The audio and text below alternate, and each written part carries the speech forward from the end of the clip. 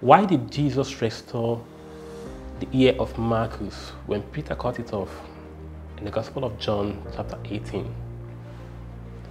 When Peter drew out his sword and assaulted Marcus, the servant of the high priest, he was guilty of a capital crime. Peter would have been executed.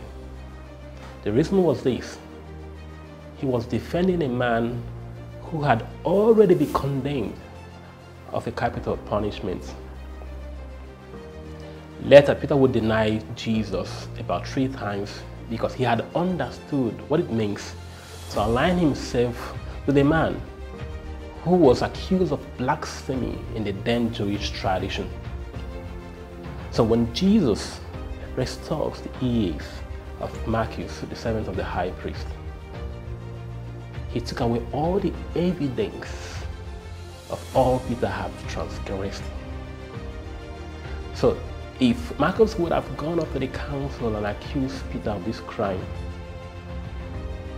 there was absolutely no evidence for this assault.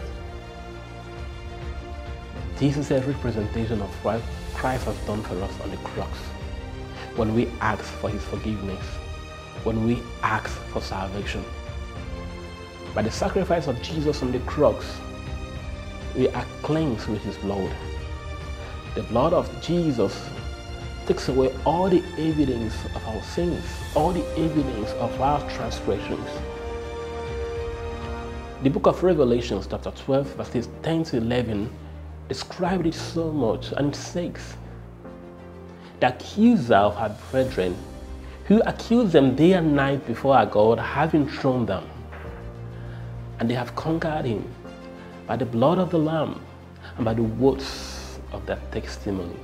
In fact, the letter of St. Paul to the Colossians, chapter 2, verse 14 to 15, cemented this fact, and it says, "Having cancelled the charge of our legal indebtedness that stood against us, that condemns us, he took it all away and nailed it upon the cross. He disarmed the principalities and powers. He disarmed the powers and authorities and made a public spectacle of them on the cross, triumphing over them." My dear brothers and sisters, isn't this amazing?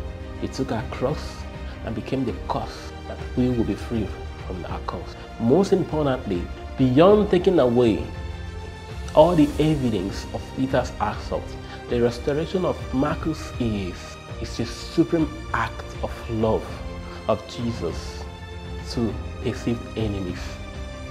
What does it mean? For Jesus, there are no enemies. We are all his brothers who crave, who desire to be loved.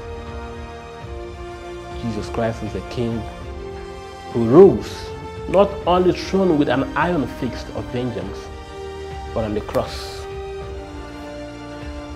with a supreme act of love, restoring, reconnecting, and restoring all men without exception to his Father. This is what Christ has done for us. What have we done for him? Happy Easter.